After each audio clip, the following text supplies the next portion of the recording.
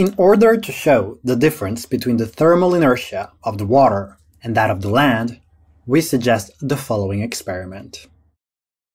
Let us take two transparent containers of the same capacity and two identical thermometers. We then use a different setup for the two containers.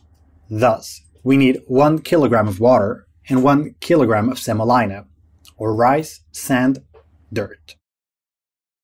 We pour the water in one container and then the semolina in the other. We place the two containers in a fridge for 30 minutes.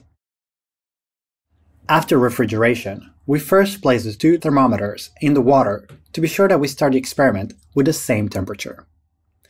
One thermometer is then placed in the semolina, while the other remains in water. The containers are placed near a heat source. Now, let us run the experiment for half an hour.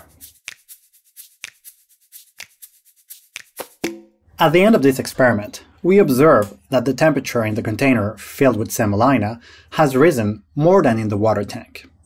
Considering both of the containers have spent the same time in the fridge and then near the heat source, it means that in the same conditions, water needs more time than semolina to reach the same temperature. Inertia is a property of all physical substances to resist change, and we observed that liquid water has a large inertia with respect to changes in temperature. We say it has a large thermal inertia.